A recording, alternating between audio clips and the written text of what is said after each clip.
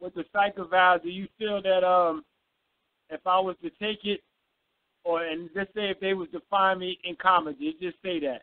If they was to find me incompetent because they're saying that I might have a mental illness and all this other stuff. Did you ask him if competency is whether you can stand and understand legalese, or is competency because you think I just don't have a brain, I'm mentally retarded? Did you ask him what the competency test was? You just got to ask him. Just send him a letter. Say, hey, I hear you want me to take a psych eval. Is this psych eval because you believe I'm incompetent to answer questions in court, or you believe I'm in the psych eval is because I'm delusional or psychotic or schizophrenic? What do you people? What seems to be your concerns about my mental state? What concerns of it is yours about my competency? Just ask him. What's the psych eval? What are you trying to derive? What kind of information are you trying to get out of me taking a psych eval? Just ask him the question. I'm back. That's all you got to do. Yeah, what I was going to say was, so would that stop me from moving a claim? No, you just asked. You sent him a letter. Say, what would be the benefit for me to take a psych eval? How would it benefit me? How would it benefit the court? What are you people trying to gather? What kind of information are you trying to gather by ordering me to do a psych eval? I'd love to take one, but tell me what's the benefit for either me or for you? Okay. All right. Let me see if. Right. What I'm saying, though, if it came down to it, should I take it or not? And it's totally up to you if you believe it's a benefit. And you ask them, say, is this an order? And if this is an order, am I going to be compensated for carrying out this order of the court? Just like, say, if the court ordered you to pick up 73 fried chickens on the way to the court. Say, lovely, I'll pick up 73 fried chickens, but how is that a benefit to me? And is anybody going to pay for this order? Right. It's that simple, Dan.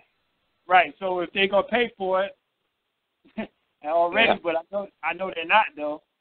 Well, then it's like you say, well, if you order me to do something, isn't any man, if a man orders another man to do something, am I not worthy of compensation for work performed or service provided? All right, so I'll just write a letter, hand letter, like you said, just write it to the DA, correct? All right. Just very simple. Like I said, everybody here, somebody says to me, these people are crazy. This one guy who has me, who's helped me come over here like that, not financially, but just by motivating people to get into what I'm doing. He's actually taking money for people to do work for this. I said, wait a second, you want me to provide a service and a product? You realize you just took money from this lady. Do you realize you just took money from this man? Do you realize you just took money from this man? Do you realize you just took money from this woman? Now you have to provide a service.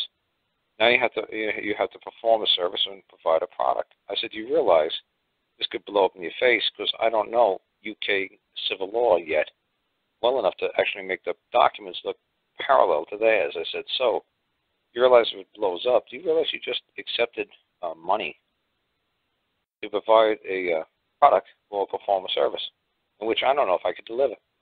I said, buddy, you got, brass, cojones, man, to fucking do something like this. I said, that's why you have people donate to you. I said, because you donate to the church and you pray to God for, whatever, and the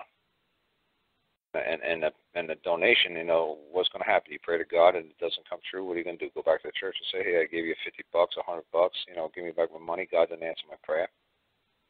So I said to him, you got to be very careful. He's not very business oriented, this guy. I said, you got to be very careful.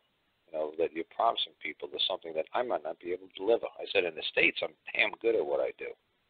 But here in the UK, I don't know how they're going to receive this. He says, oh, don't worry. He says, I already had 8 orders, done, and they never answered back, and that part is done, and everything's working out. I said, dude, just, you got to be careful.